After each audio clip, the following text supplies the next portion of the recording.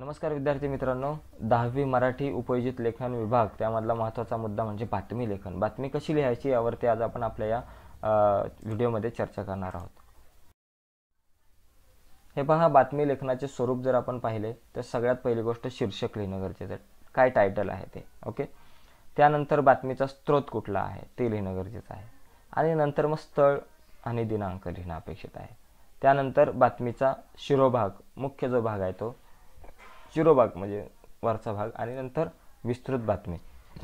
तर अशा प्रकारे 1 2 3 4 5 मुद्दे आहेत. प्रत्येक मुद्द्याला गुण आहेत. तर आपण एक प्रत्यक्षात उदाहरण बघूयात बातमीचं. खालील विषयावर बातमी तयार करा.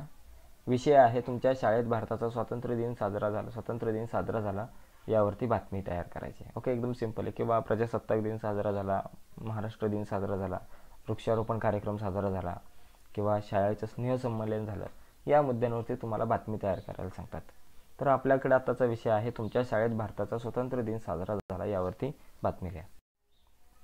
तर बातमी लिहिताना बघा, शिरोभागाला शारदा विद्या मंदिर कर्जत भारताचा स्वातंत्र्य दिन साजरा.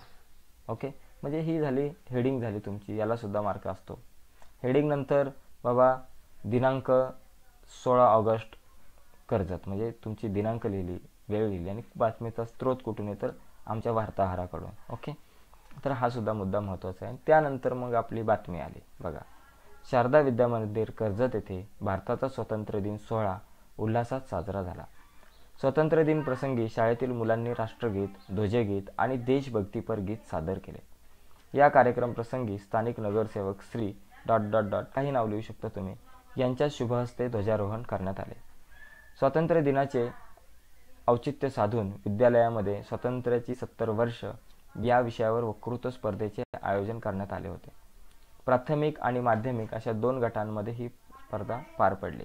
अतिशय चांगला प्रतिसाद या स्पर्धेला विद्यार्थ्यांकडून लाभला आणि स्पर्धेत यश संपादन केलेल्या विद्यार्थ्यांना प्रमाणपत्र आणि सन्मान चिन्ह देऊन गौरवण्यात आले.